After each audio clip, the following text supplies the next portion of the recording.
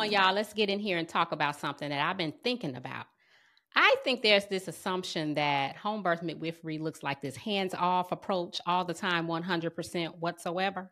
And I'm here to tell you that that is the opposite of the truth, okay? It's not true, all right? We are dealing with real lives in real time, HD 4K, all right? And so in that, there are going to be circumstances and situations that will require and call for some sort of intervention, be it some sort of screening, be it some sort of blood test, be it some sort of procedure, all right, be it an ultrasound, heaven forbid. Sometimes you're going to need to explore all options in some situations. And I think that mothers appreciate the good judgment of the midwife to extend and offer different options for different situations.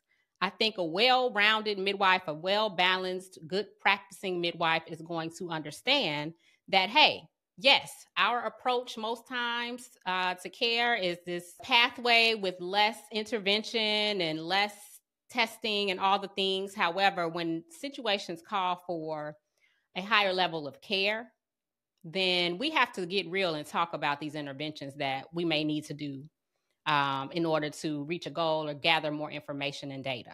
And so when I speak with my clients, I let them know, hey, I'm a middle of the road midwife. I do like the approach first to be very natural and very hands-off. However, if something is calling for an intervention so that we can get better understanding of a situation, by all means, I'm going to present that as an option. I'm going to present options to the family, to the moms, so they can make an informed decision and informed choice about how they want to proceed in that situation. I think that's what's most appreciated is a midwife who can use that good judgment and make those good calls and bring to the table more knowledge and more information and more options, regardless of if they are medicalized interventions or not. I think that's more appreciated, you know? I think that's good midwifing, to be honest with you. In the labor and delivery space, oh my goodness, I like to be hands off until I can't be.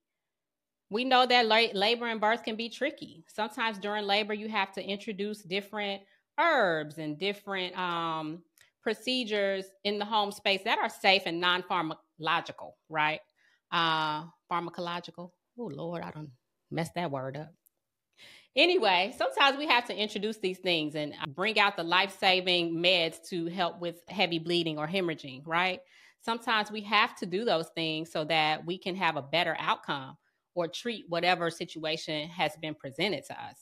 So nurse midwives who are thinking of coming into the home birth space, don't think that you have to have this hands-off approach, because that's not reality. That's not a realistic experience.